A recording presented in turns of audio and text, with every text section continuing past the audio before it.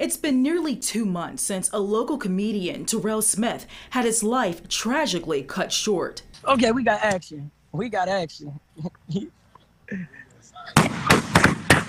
Right before his followers' eyes, Terrell was shot and killed as he used Facebook Live outside his family's Ypsilanti house on June 28th. I'm hurt, I'm confused, but I'm not angry because they know not what they do. They're kids. Investigators have identified and taken several people into custody for their part in this crime. But the search continues for this man, 19-year-old Corian Brown, who has been identified as the murder suspect.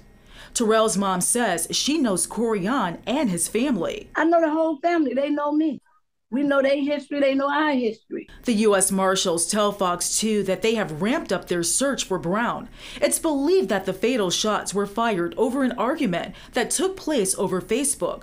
That's when Brown allegedly went to Terrell's house and shot and killed the victim as he was using Facebook Live.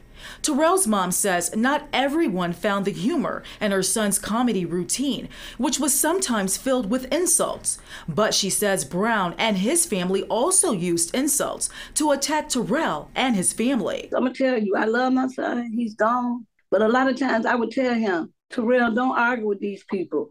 They didn't take it like he took it.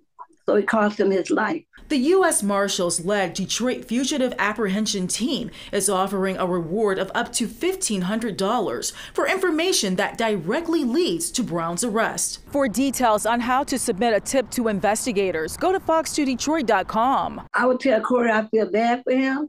I'm sorry they had to come to this, but he have to pay for my son's murder. In Southfield, Ingrid Kelly, Fox 2 News.